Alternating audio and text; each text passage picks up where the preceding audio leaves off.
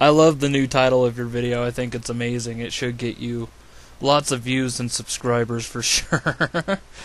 The thing is, when you make titles like Gamer Girl Plays Mass Effect 2 and stuff like that, it's obviously a ploy for more attention. And, you know, everybody wants attention on YouTube. That's kind of the deal. If we didn't want attention and subscribers and, like, the potential to maybe get paid or maybe get seen by someone that will pay us or something like that, then we would just make the videos for ourselves and never upload them. You know, or we just wouldn't make the videos at all. Making videos is a lot of work. It's not, you know, it's not something that comes easy. You know, I mean, like your video here, in all fairness, all it is game footage on this side and you talking on this side, so that's not a whole lot of work right there. Matter of fact, you probably took more time waiting for the video to export than you did the actual editing. But, well, I don't know. I forget what kind of computer you have. I know you showed it in a video before, but it did seem a little older, is what I'm saying, so it probably took a little while to export. Either way, here's what you bring to the table. You bring mildly decent editing. People liked your opinions of games and stuff like that. It's just the thing is you need to just, well, in my opinion, you need to drop the whole I'm a girl gamer thing, you know, because it's old. We don't care that you're a girl.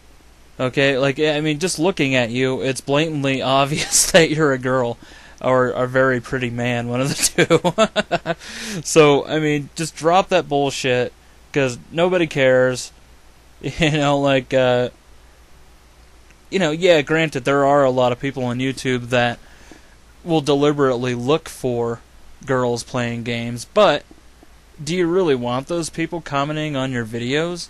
I mean, those are the same people that are like, show us your boobs, will you marry me? And stuff like that, you know, like, it's just dumb. I don't see why you would want to bring that kind of attention to yourself. I mean, just focus on talking about the games. The games are all you need to get attention, trust me.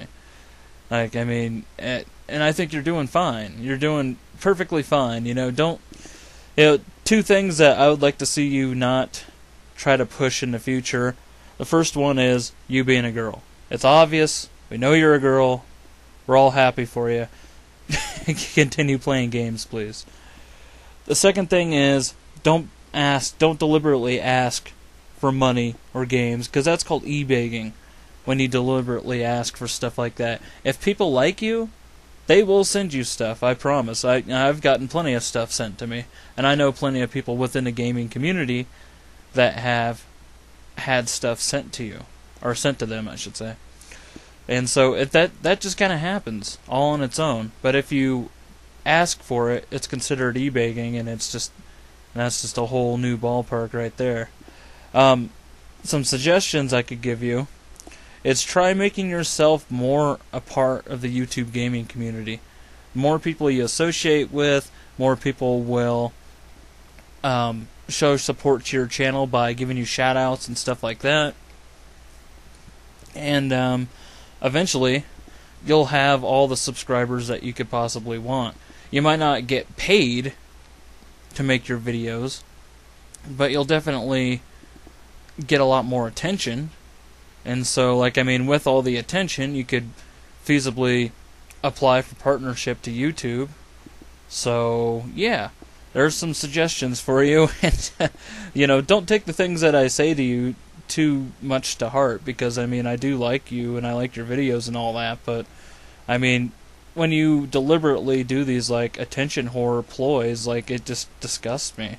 So, yeah, you know, instead of, you know, getting mad about what I say, just take the criticisms and apply it towards your videos, and I think you should be just fine, you know, so, anyhow, some food for thought there. Take care.